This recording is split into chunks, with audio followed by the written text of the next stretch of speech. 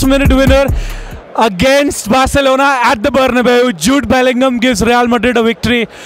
What was that like? What does it feel like? Unbelievable. Can't even explain it. I mean, kind of at a loss for words. The energy is unmatched, and everybody's just pumped up and glad to be here. It's awesome. So awesome. Was it one of the best moments in football in your life? Oh yeah, top 101. Not two, yeah, not two, but yeah, it was great. Unbelievable. I mean, I can't. Yeah, I haven't lost for words. It's unbelievable. Oh man, you're lost for words for the moment, but I hope you have a lot of words to talk about. Jude Bellingham scored a winner against Barcelona in the last minute again. What kind of a player he is? How great is he? What a season he's having. He's had 30 goal contributions this season for Real Madrid in his debut season.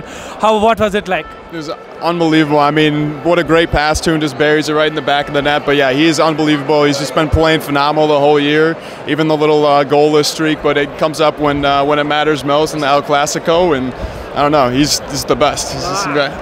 He's the best. Probably a Ballon d'Or winner this season. Fingers crossed. Absolutely.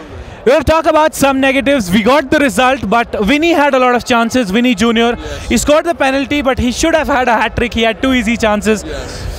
He did score a hat-trick against Barcelona in the Super Cup final, but what did you make of that? Just an off day or something, you know? Yeah, I mean, I thought he played really well. They were controlling a lot of the game through him, especially in the second half, and then right at the end, obviously, he came out for a little bit, but I thought he played great, controlled the match for the most part, but yeah, some opportunities there, but obviously they got it done, and that's why they're a team. Somebody's got to step up, and I think he played great, but yeah, definitely could have had a few more goals. A lot of good chances for sure. Oh man, definitely. We would have definitely expected.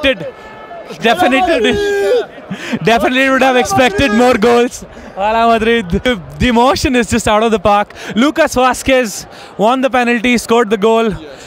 What was he like today? I mean, he was unbelievable as well. I mean, I feel like just a complete match from everybody. When somebody kind of didn't play as well as they should, somebody else stepped up, and at the end of the day, they were down for most of the match, and then they obviously just picked it up at the end. But he played great. But everybody, I think overall, just overall great team effort. Definitely, man. And before you go, my friend, who was your man of the match and why? Oh, Jude, obviously. I mean, you can't say he wasn't at the end of the game. It's like somebody needs to step up, and guess who? It's Jude.